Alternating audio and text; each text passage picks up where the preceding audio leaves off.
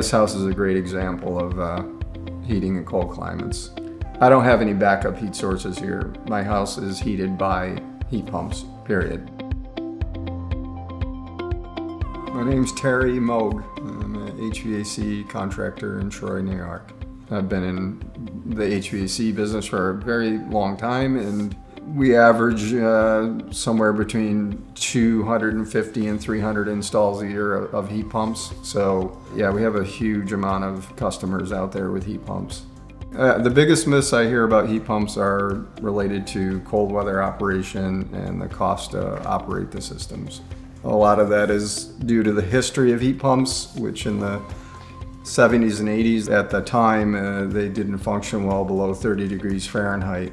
But needless to say, recent developments over the last couple decades, and primarily in Asia, have really changed the technology and transformed the marketplace, and we're selling a lot of heat pumps in very cold climates now.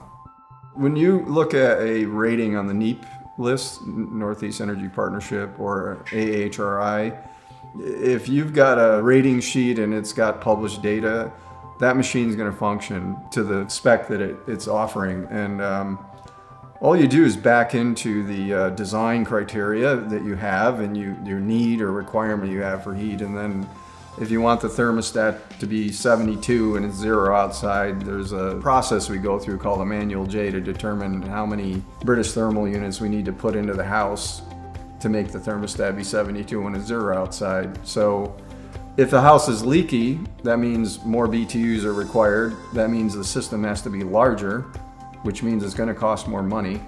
So in those cases, you can certainly do the job and heat the house, but that consumer with a leaky house is going to pay a lot more than a consumer with a very tight building envelope. We have a lot of homes that are looking to get off of fossil fuels. It's expensive, they don't like deliveries, whatever the reasons are, they're motivated, they want to help climate change mitigation. But if they have an existing system that's working, there's no harm in leaving it there. Let's assume that. It's okay to have a backup heating system in place. Whether you need to use it is a different issue. And with heat pumps, you do not need to use your backup heating system. It's just simply not a requirement.